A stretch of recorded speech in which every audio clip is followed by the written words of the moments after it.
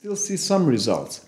I'm going to play an example of always starting on beat 1, which is of course a very strong option, but can get very old fast if you get stuck with it.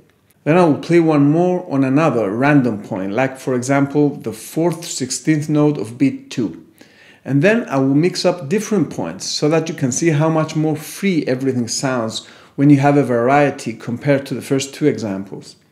Again, I will not use any tricks or embellishments like bends, slides and so on. I will just play pure melodies with the linear freedom randomization concept so that you can give all your attention to the rhythmic aspect. After you watch the demo, I encourage you to put on a backing track and try a few different options yourself.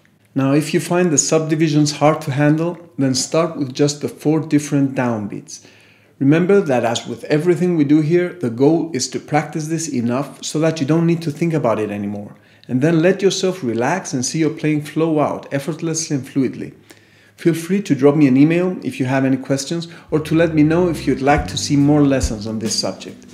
Have fun with this and I will see you in the next lesson.